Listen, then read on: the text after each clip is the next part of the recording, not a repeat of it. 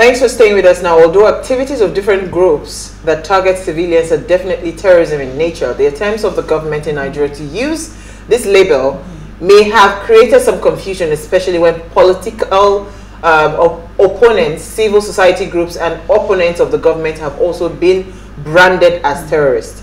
Now, this is an excerpt from the publication by DME Bukola Oyeni titled Terrorism in Nigeria, Groups, Activities, and Politics. You can go read them up. Now, the Senate President Ahmed Lawan, in his remark after the bill was passed, said that the bill would complement the federal government's effort in the fight against insecurity when signed into law by the president. He said, "It is our belief here in the Senate that this bill, by the time signed into an act by Mr. President, will enhance the efforts of this government in the fight against terrorism, kidnapping, and other associated and related vices." Now, we are all aware of the level of insecurity in Nigeria at the moment. The killing, the kidnapping, I mean, we just mentioned a few now when we're talking about it in the news segment. And general unrest. So we are asking, how does this terrorism prevention bill protects Nigerians? And if it is a smart or is a very insensitive move by the Senate. I don't want to say the other word. Now, please let us hear what you have to say. Remember, you can join the conversation, send us an SMS or WhatsApp to 081-803-84663. You can also tweet at us at Wayshow Africa1 with the hashtag Wayshow. So I would like us to probably set a foundation for this conversation, right? Who are we going to start with? So, I'm going to start with you. Let me come to you, Uti. When you saw this thing, because for me, I saw it, I said, God, is this not putting the cart before the horse, right? Somebody has just gotten a phone call that we have your loved one, and it's either you pay 15 million naira or nothing. The first thing that raises through your mind is that, how can I get this person out of the way? So the person is already thinking, I have to pay this money. Then what the Senate is saying is that if I then pay this money, I, after losing my loved one, will go to jail, and I'm not even sure of my loved person coming back, right? Let me hear your thoughts first. Well, I will class it as a sad and unimaginative solution to a very big problem. Let's be fair, not fair. Let's be clear. We have a problem, and this is the best solution that they've been able to come up with. Is it the right solution? There are a lot of factors. I can just say yes, no, it's not the right solution, right? But do we have a kidnapping, ransom, and terrorism problem in Nigeria today? Absolutely. Yes. Do our leaders need to find a solution? Absolutely. This is the solution that they have come up with. Is it suitable? Absolutely not. No. You cannot, forget even kidnapping adults. You cannot, in the face of the amount of kidnappings that we have had in education at every level, from children in, to all the way that, to university, and then tell a parent, these are parents that pass these laws, that you will not pay, and if you pay, I will pay it with my full chest, and you will take me to jail, whatever you want to do. Because your children are not in the country. So the fact is, it's not even about your children not being in the country. It is the fact that you are faced with a very bad problem, and you are looking for a solution. They've gone down the easier route, which is to target the parents who just want, or the family members or loved ones who just want. By the way, they are the victims, so exactly, who just want their loved ones back. So that's one. Two, cart before the horse. I like that you said that. What have you done to actually stave the problem? Because let's be clear. The business of kidnapping is booming. Seriously. If you can ask for 100 million, get paid. You can ask for 250 million, get paid. Even on the lower end of the scale, the story, one of the stories we were reading, the man was kidnapped the first time. His family screamed and scrounged to pay 1 million. Paid it, they released him. Then the same set came back and kidnapped him again. Okay. Then his family had to sell everything. They had to pay another 1 million. So let's be clear that this business is booming. Now, what is being done? You are deterring the victims Please, what are you doing to deter the kidnappers and the people, the criminals, the perpetrators? What are you doing? Now you say, I think somewhere in this law, I saw somewhere that the kidnappers will be killed, right? Yes. There's a condition, no? Yes. So leave the condition. Let's just even say that no condition. They just chop your head. No, there's a condition. No, wait. So if I was kidnapped for 30 days, like the woman that was pregnant and everything, and I did not die, nothing happens to the kidnappers. That's what they're saying. I'm just even saying that. Let's even say that there was no condition, that it was just killing. Please, how many people have you caught? How many of these things have been investigated? If we go right back to Chibok, which is the most the oldest one I can remember. You know, it's not even the genesis, but that was the most public one that we can remember. One of the first public who has been held responsible? Who has been caught? Even the kidnapper that was eventually caught, Evans, what happened to him? So as an entity, as a nation, we have done nothing to stop the crime. Then we go after the victims and say that is the way that we are going to stop it. I only have one word for that, and it's unimaginative. When you start to read the story, Issy was saying, as she was reading the story, she was getting more upset. The explanation beneath it, it's not even that lives are being lost, not that Nigerians are dying. It is that we shouldn't appear on certain lists when it comes to financial acts and crimes. Now let's even come to the financial aspect of it. We have put in laws against cash. We have a cashless policy. We have talked about BVN, NIN, all the various ways in which you can identify Nigerians, right down to tying the NIN to the phone line. We still cannot trace the money. Don't forget that someone actually said that they know these kidnappers, they know where they are, but they cannot reach them. They are actually interacting with these kidnappers. Let's not forget that. However, I want us to start from this premise. I want us to take this. What is the meaning of kidnapping, basically? Is the principal what is the principal motive of kidnapping? It is said here that the principal motives of kidnapping are to subject the victim to some form of involuntary servitude, to expose him to the commission of some further criminal act against his person, or to obtain ransom for his safe release. Now, the Senate is saying that we should not obtain some sort of ransom, or we should not pay the ransom for the release of our loved ones. Safe release of our loved ones. Why? So is it okay for us to lose our loved ones in the process of having this? Uti has already said most of these things. And what are the preventive measures they have put in place? What is the root cause of kidnapping currently in Nigeria? Unemployment.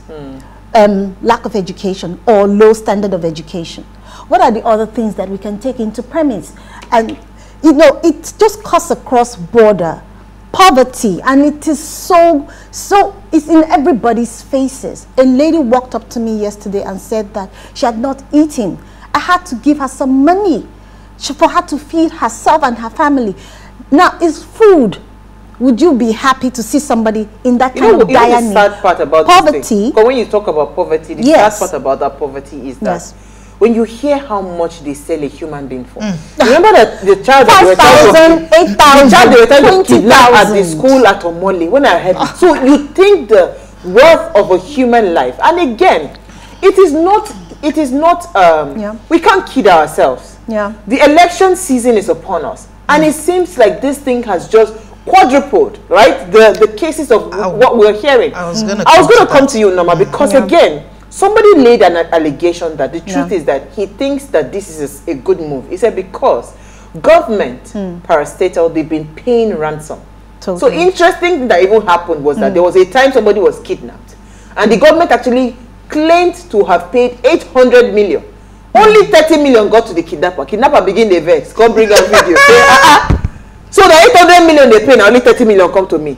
That no, this is this, you know. So even within, there's a lot of insincerity within, because again, they are saying that in all quote unquote underlying gist is that this bill is supposed to be targeted at government bodies paying ransom, because it is now a business. Right? You pay, I'll tell you that I have written there that what we had to pay for the ransom was 800 million. But what will come to you? So they will still So who is to blame? Which buttresses is his point that the kidnappers are known?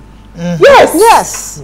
They are known. Let me hear your I was just going to be, while Isi was talking, I was reminded about the voice notes that we heard and how the person that was narrating his story said that this is beyond just kidnapping, that there's some kind of cabal, it's a cartel. There's some kind of system going on. And then you brought out the aspect of profiteering.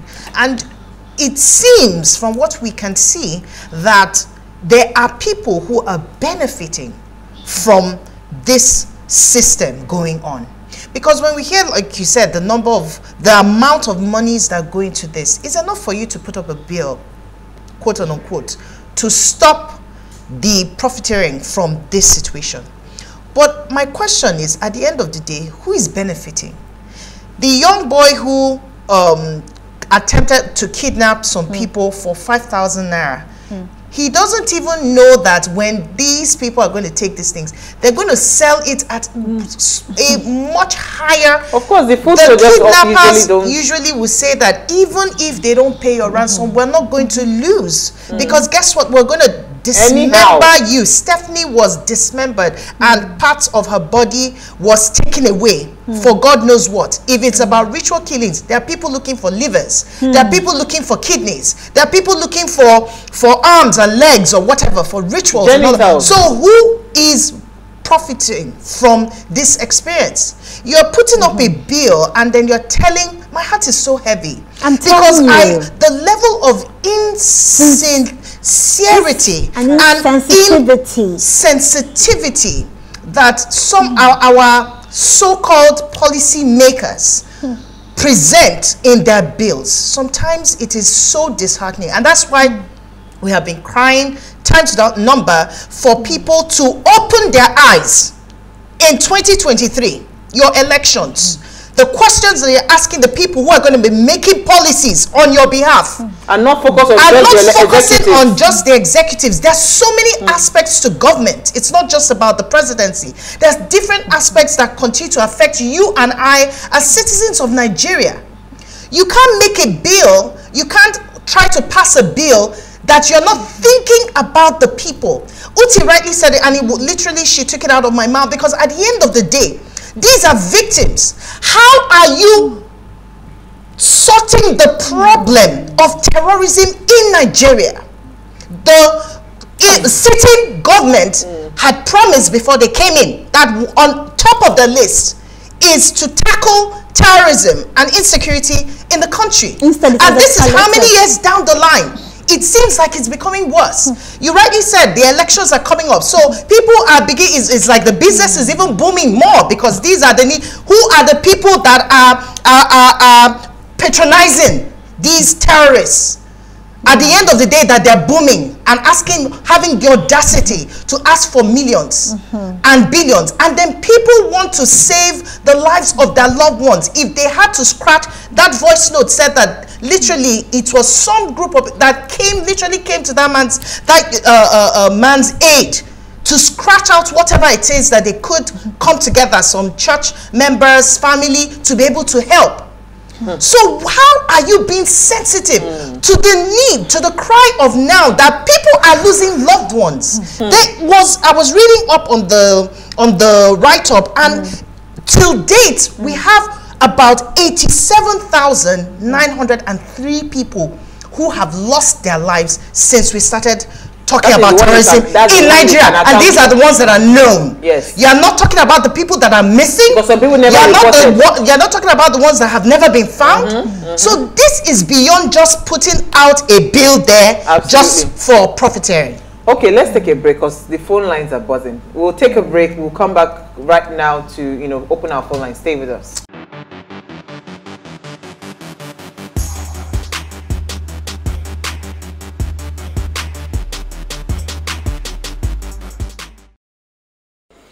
All right, so if you just tuned in, it's our Ladies' Night Out, and we are discussing terrorism prevention bill passage, and we're asking, is it a smart move or a very insensitive move by our Senate, right? Please, let's hear what you have to say. Remember, you can join the conversation. Send us an SMS or WhatsApp to 081-803-4663. You can also tweet at us at WadeShowAfrica1 with the hashtag WadeShow. Our phone line is now open. You know the rules. Turn off the volume of your television set. The number to call is 07025007749. Let me come to you, EC. You know, about many years ago, for our area, now robbery they reign. Yes. All of a sudden, it now shifted from robbery to kidnapping. And kidnapping at that time was for expatriates. It now became I mean, if you're going back to Benin, for instance, you're coming from abroad. Yes. Do you understand? You dare not because don't flaunt your because they'll kidnap you. That was how it started. And now it's everywhere. But let me hear your thoughts, Lucy. But even at that time, even if they kidnap you, they won't hurt you. It's just go bring the money. They used to give you food, so go bring the money. We know say you get this money. Go and get it for us. It was based on information. And they don't hurt you. So they bring you back in one piece without hurting you. But these days, there is no empathy. There is so much insensitivity in the process of doing it. They beat them. They torture them. Did you see how they maltreat them? Let's take a call. Sorry. Suleiman from Bauchi, thank you for calling. You're live. Thank you. Well, I like the topic. The thing emotionally is not easy to take. But if you look at it, security-wise, you know that what they did is because once you pay the kidnapper, they buy more weapons and they kidnap more people. And the thing is that, for example, that the people that kidnap the train station in Kaduna, if you know, they are not asking for that. They are asking for their leaders. And those leaders, if you release them, they are more dangerous to the society. So the government has to be careful. The issue is that the prevention is better than Thank you. Thank you, Suleiman. So please, for those calling the WhatsApp number, you can't call us on the WhatsApp number. Call the number on the screen. That's the number to call for calling in. Somebody has been buzzing the WhatsApp line. So, I don't know how to respond to Suleiman. No, Suleiman makes a valid point. He makes a valid point about, but you see, the truth is, you can only put this bill in place when every other thing has been put in motion. Exactly, which is why we say that it's unimaginative. You've said, we all know. I mean, which of the school kidnappings was it that they asked them to buy motorcycles? What for? It's the same perpetration of the crime. So, the reality is that we understand that the problem exists. But what are you doing to stop the problem? What are you doing to... What have you put in place? Because there are so many aspects to kidnapping, right? There is the terrorism side of it. You know, what's happening up and there's the money side. Then there's the money side of it, because it's not every point. Like you said, some people are kidnapping and it's about body parts. There's all sorts of different... It's become quite lucrative. I'll tell you. Let me take Peter from Benin, then I'll come back to you, T. You're live. Thank you for calling. Yeah, hello, good evening. Hi, Peter. Thank you for calling. Yeah, good evening. When I heard about this bill, I just laughed in my heart. It's highly insensitive because the primary responsibility of any responsible government is the protection of life and the guarantee of security for the citizens. Now, where did this slogan that came from that we don't negotiate with terrorists? It came from America in 1973 with Richard Nixon during the Iranian capture from American citizens. Richard Nixon just said it by his speech, not as if it was written down. That's how most countries now use that slogan that we don't negotiate terrorists. Even the America even Richard Nixon and made that statement that America is American policy, they still negotiate with terrorists through the back door. In the international diplomacy, there's what they call back channels. 30 days now, over 160 people are still in the bush. 2 women that was pregnant, one will hear from reliable source that she has given birth, that they need to doctors into there to deliver the woman. What are we trying to do? If this bill comes to pass now, are you not saying if they kidnap people, the government will not negotiate with terrorists? Then the family members will just hold their hands and say they do not bring money to negotiate with terrorists to free their loved ones. The way forward is let the government provide security. If there's security to a reasonable state, that's when you cannot tell the citizens that there is a matter of policy that you don't negotiate with terrorists. I don't like putting the cat before the horse in this country. It's a very funny, highly insensitive and wicked law that they want to bring into this country. Thank you very much. Thank you. And the thing has passed the third reading. Go ahead. In fact, Peter has touched where I was going, because you now talk about the fact that there are many drivers. The real one is money. It's the economy. We're not just seeing, which was why EC was happy on poverty. Yes, so we're not just seeing it in the increase of kidnapping and ransoms. You just shared a video.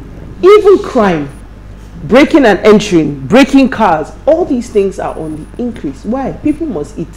If you are hungry, anyhow, and that's the reality. So there are many drivers for this problem. So when the government just comes with a bill that targets the victims, do you understand? For the worst double jeopardy, for the worst of reasons about the impacts for the country, sanctions, we are already living a hard life. I'm telling you. What is sanctions going to add to it when people are dying like chickens? Let's take a call. Samuel from Mota, then I'll come to you. It's easy.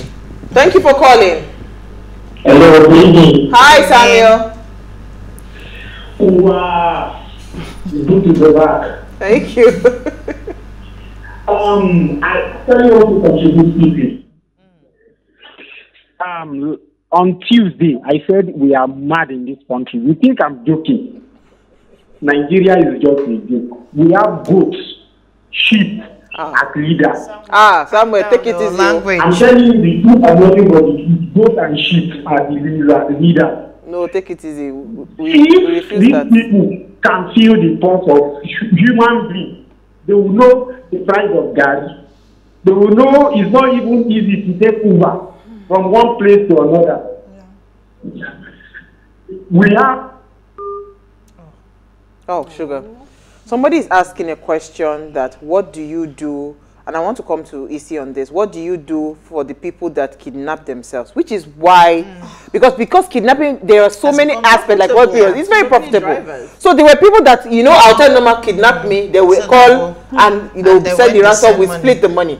So how do we even start to dissect this thing? Because there are people that genuinely are in big problem.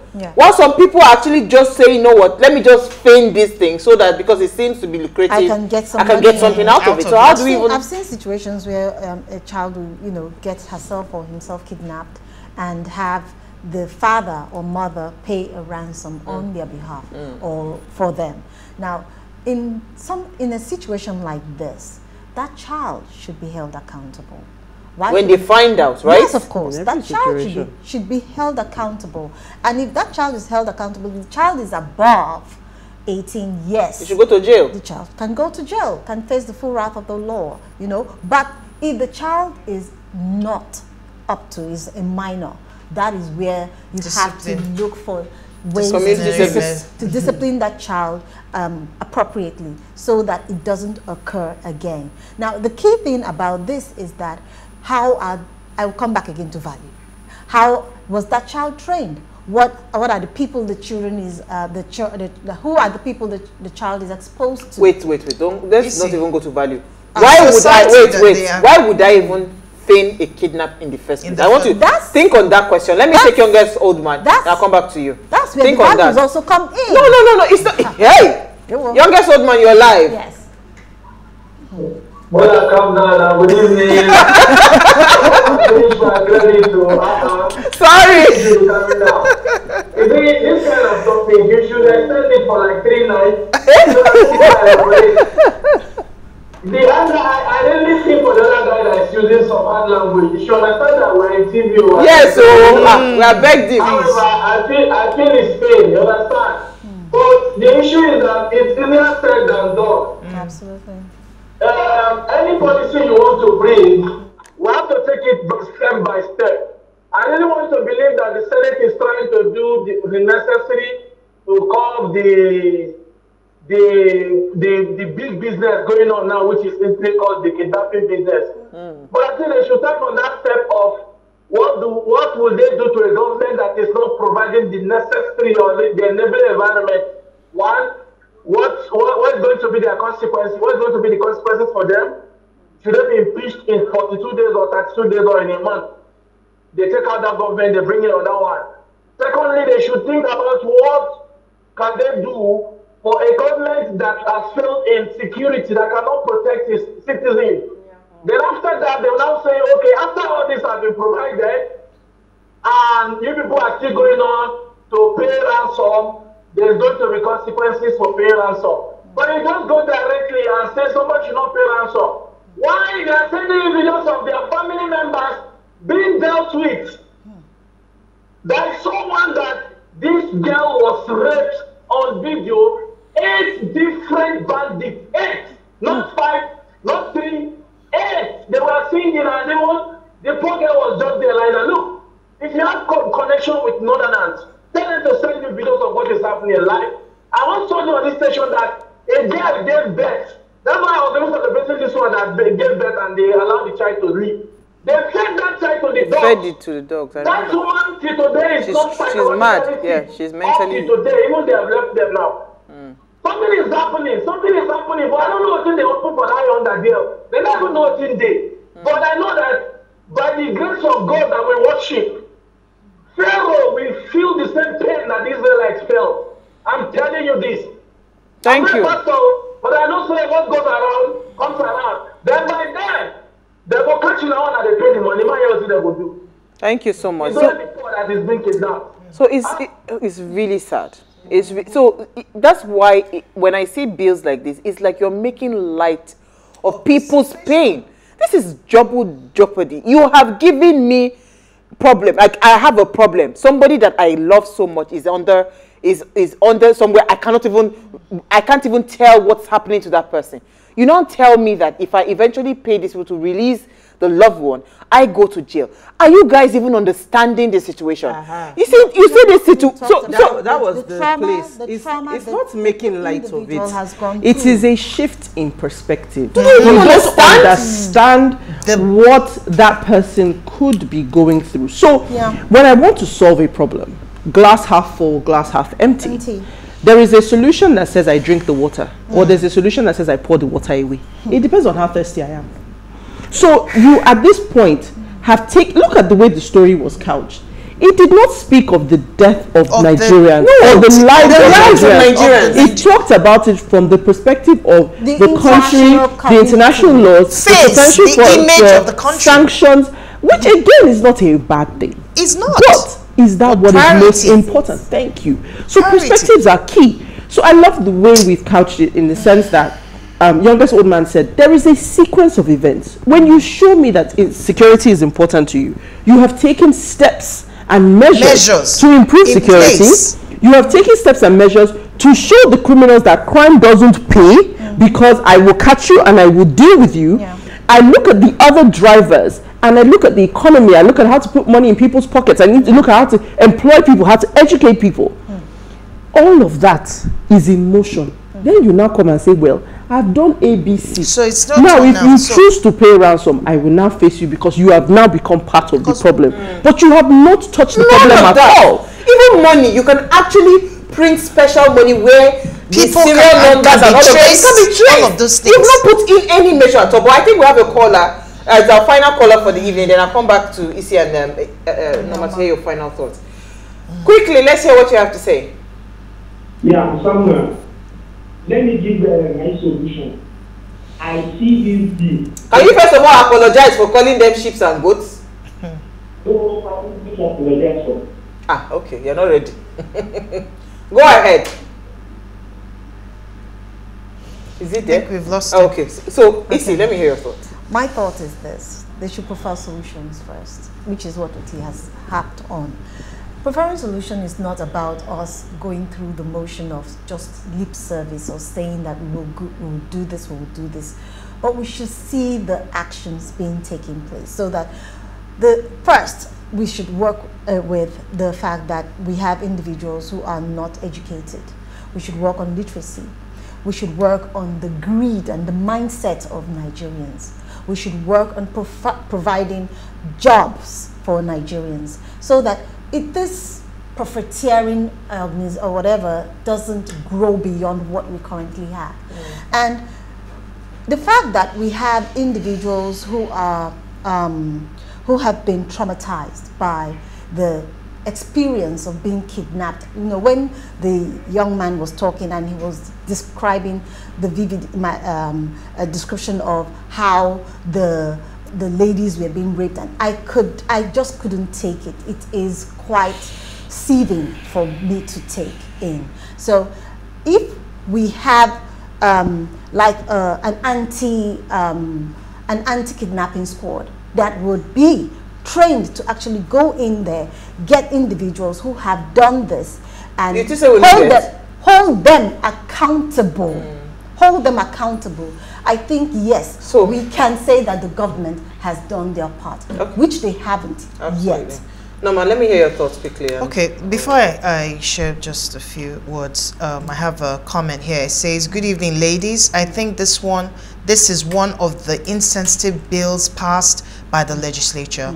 Why not a bill on a governor of a state that cannot handle security being impeached, or some for the president? Why will it be the masses that are supposed to be protected bearing the pain? In 2023, we should elect people that really understand issues and can contribute intelligently and prefer solutions. These bills encourage citizens to be kidnapped and family leaving their loved ones to be killed. We should encourage the citizens to get PVC and vote rightly."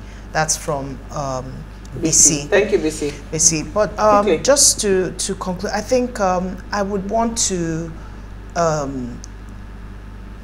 to beg our legislation to have a heart. When they're considering this, think about your mothers, think about your daughters, think about your sons, think about your fathers. It is because of a sense of a lack of consideration. That's why we always have this mentality of not in my backyard. So because it's not happening close to me, I don't feel the pain. I don't know what you're going through. They kidnapped a son of yours. I don't know what that feels like. So I cannot empathize towards the victims. And that's why this bill can be okay for them to pass. Third reading. Third reading, you can imagine. So when they begin to have a heart in their considerations, when they begin to think as citizens of Nigeria, if this was affecting me directly, what would I do? You know what? If they refuse to have a heart, for us the people, let me say my own we solution. can take them out.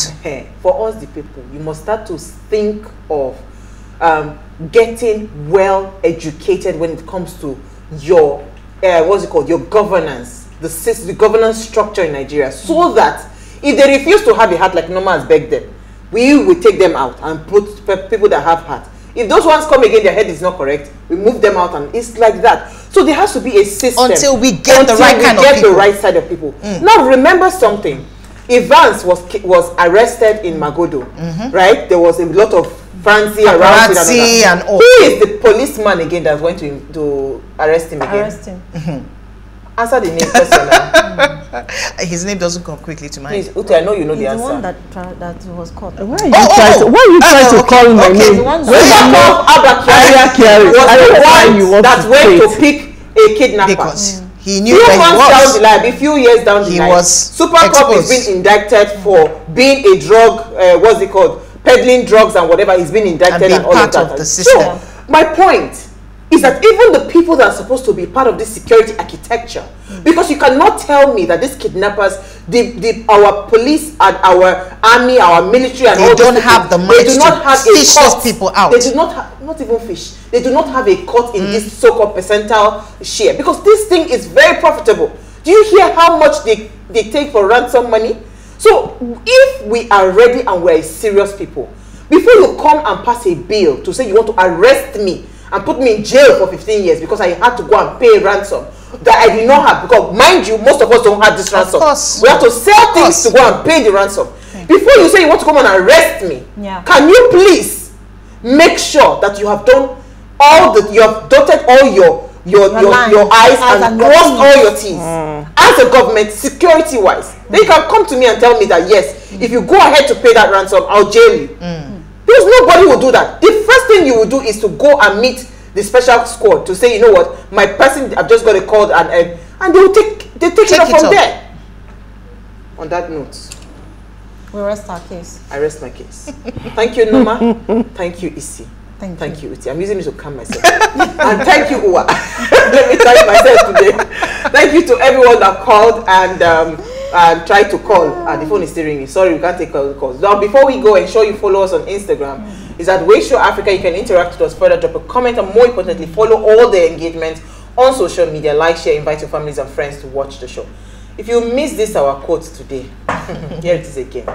One of the greatest disillusions in the world is the hope that the evils in this world are to be cured by legislation. This is from Thomas Reed. I didn't say it. So just go and think about that quote very well. We'll see you guys live tomorrow at 8 p.m. as we bring another great conversation to your screen. Enjoy.